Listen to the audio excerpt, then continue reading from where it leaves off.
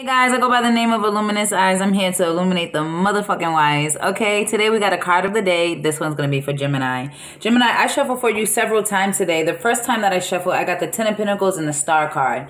So some of you guys are hoping and wishing, or you have inspiration to start a family. You could have a project that you're working on, and it's really inspiring you. Okay, it's taking up all your time. This could be taking up time away from family.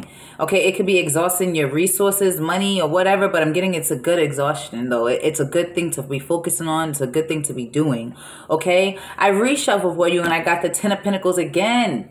Okay, when I looked at the overall deck, it was the Temperance in reverse. So I'm getting that patience is key for you, Gemini. Patience. You need to work on your patience. Okay, the Ten of Pentacles for me could talk about family. It could talk about taking a chance. It could talk about gaining something like financial gain is what I'm trying to say.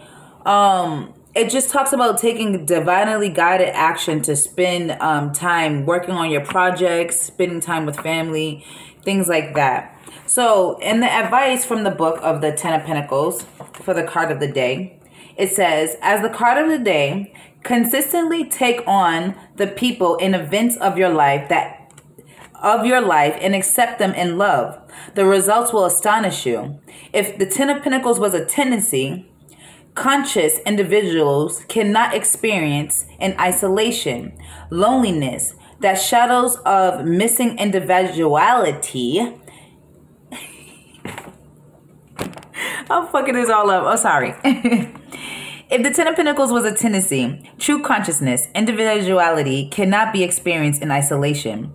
Loneliness, that shadow of missing individuality, disappears when we find the bridge that links us to others, just as the danger of being swallowed up by the crowd.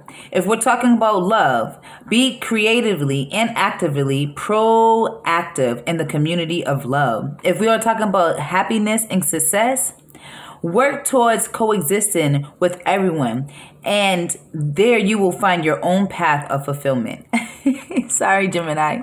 Didn't mean to fuck up your message, but that's what it is, all right? Like I said, get the projects done, spend time with family, work on those projects, okay? Keep the creativity going. That's what I got for you.